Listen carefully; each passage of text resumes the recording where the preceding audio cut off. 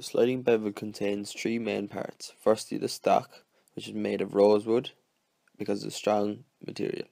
Secondly, the blade, which is made of steel because it's a strong, stiff material, prevents wearing and provides a perfectly level edge. Finally, the third part of the sliding bevel is the wing nut. This allows the blade to move up and down and also change the angle in which you are trying to create. As shown in the video, it can be adjusted to any angle. On the blade, there's a slot going down the middle. This allows the blade to be adjusted to different lengths depending on the piece of wood you are dealing with. As seen in the video, it can change to multiple different lengths. Both sides of the blade contain the same angle as both lines are parallel to one another. When storing the sliding bevel, it's important to keep the blade nicely tucked into the stock.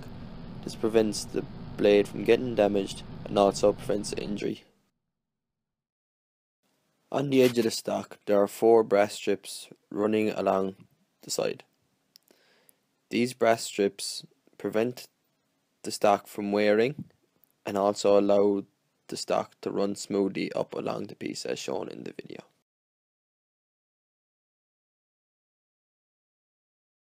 How do you set the angle? Setting the angle is a very important process to ensure that precision and accuracy is followed through all throughout the marking out. Here I've created a 30-degree angle on a waste piece of wood. It is very important to ensure that where you're measuring the angle, it contains a perfectly flush 180 degree. Why does a piece that you're marking on have to be square?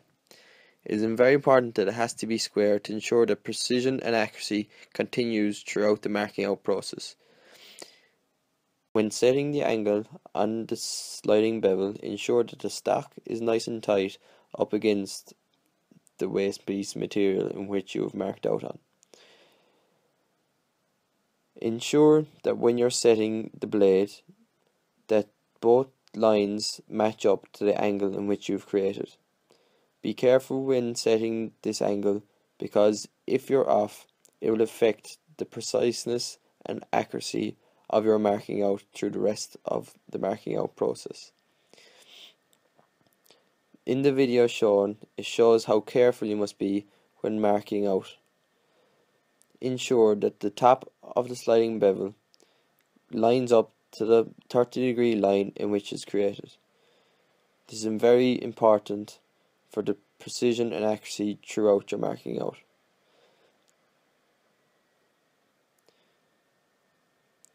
When tightening the sliding bevel, ensure that you don't tighten the nut too much.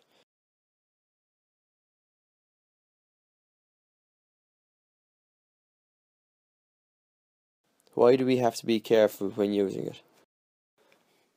When using the sliding bevel, it's very important that you use the stock off face side or face edge. This is very important for the precision and accuracy of the marking out of the angle in which the sliding bevel is used for. In the video, I'm creating the 30-degree angle from the top point in which is marked. It's very important to lightly push up against the blade to ensure that you're creating the perfect angle.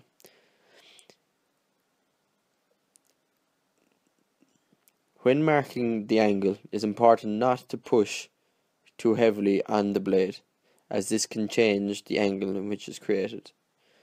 Firstly, I created the angle of 30 degrees normally and correctly as it should be done. The perfect angle of 30 degrees is shown.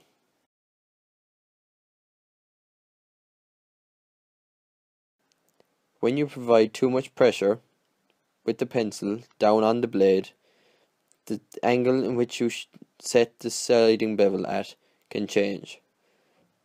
As shown in the video, it is very important to make sure that you use it correctly and don't provide too much pressure. Why do we use face side and face edge? We use face side and face edge for precision and accuracy when marking out. as they are the benchmarks for marking out.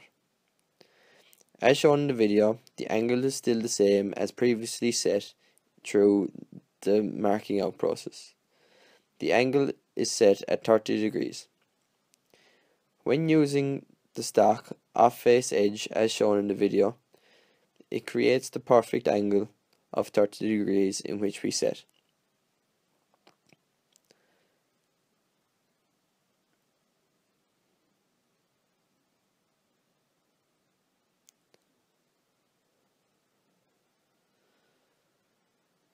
As shown, the angle is 30 degrees. What happens if we don't use face side or face edge? If we position the stock off the non-face side or face edge,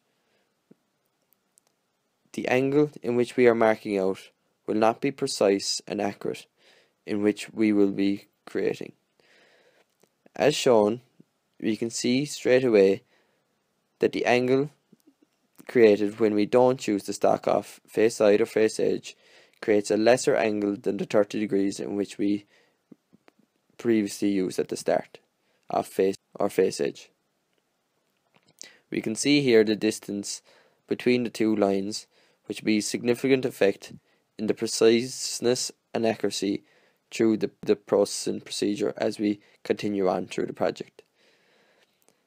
When measured, the angle is 28.5 degrees. This would be a significant effect throughout the processing procedure and cause serious problems through our processing.